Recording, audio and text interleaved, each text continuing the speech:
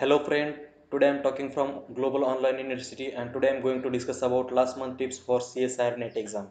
Right guys, this is so important tips for CSIR NET exam because most of the people will study much in last 6 months or in 1 year, but they won't be having proper management in last month, and that's what they will be failed in that exam. So this is so important tips for CSIR NET exam, how we have to study, how we have to plan, how we have to be, because most of the time what happens means our exam will come sooner, and our tension and our frustration will be increasing. That kind of things should not be happening in this month, because this month is so important.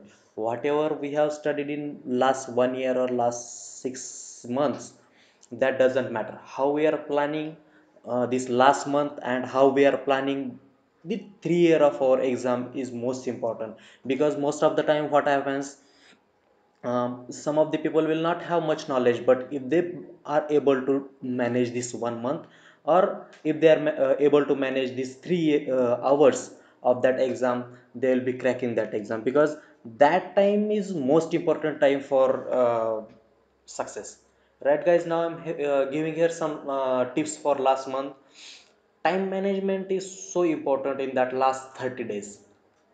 Right, you come on paper directly and write all the dates from 1st to 30, and right in front of that date that what topic we are going to study today, or you are going to revise today, and which question paper you are going to solve on that day, so that your 30 days will be totally busy and follow that timetable, which will be so important for you. So this is one of the most important factor which we have to follow in that last 30 days.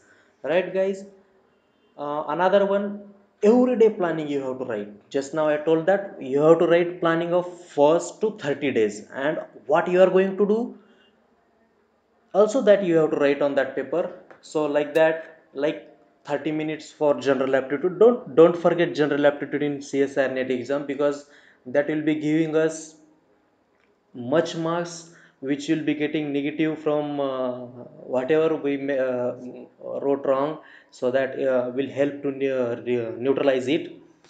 So, and another remaining time for subjective, which will be whole day, I think so.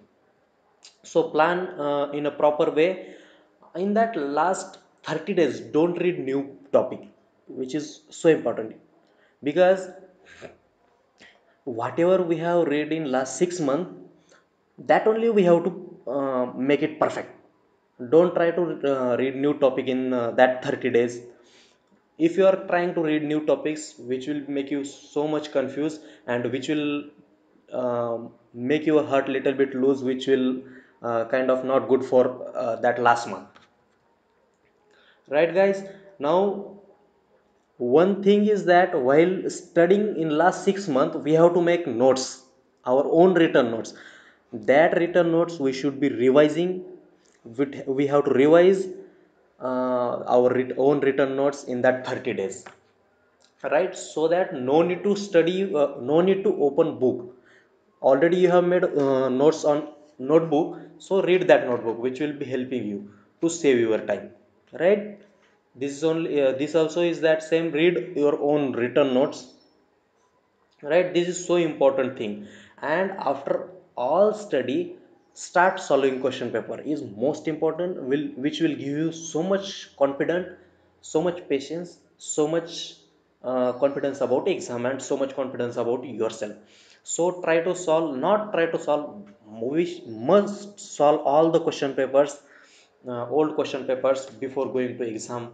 Not in one day, we have to make planning of that all question papers every day per question paper, so that we have to plan before 20 days or before 25 days, so that we can solve 25 question papers before going to exam. Right, be confident is so important, because most of the time what happens, people fear for exams. So although they have studied for 1 year properly, they, because of not having confidence and because of fear of that exam, they'll be losing many questions. Although they knows answers of that question, they will write the wrong answer of that question, although they knows all the concepts. right? Don't lose patience, so important thing. And before going to exam, before 2 days, don't study is most important factor. Because if we will, sometime what happens, some question will be seeing in question paper that we cannot solve it.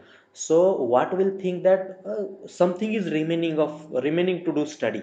So our mind will be diverted and it will be not good for our exam. So don't study before 2 days exam. Right, guys? Thank you for watching this video. And if you like this video, please like, comment, share, and subscribe our channel, Global Online University. Thank you.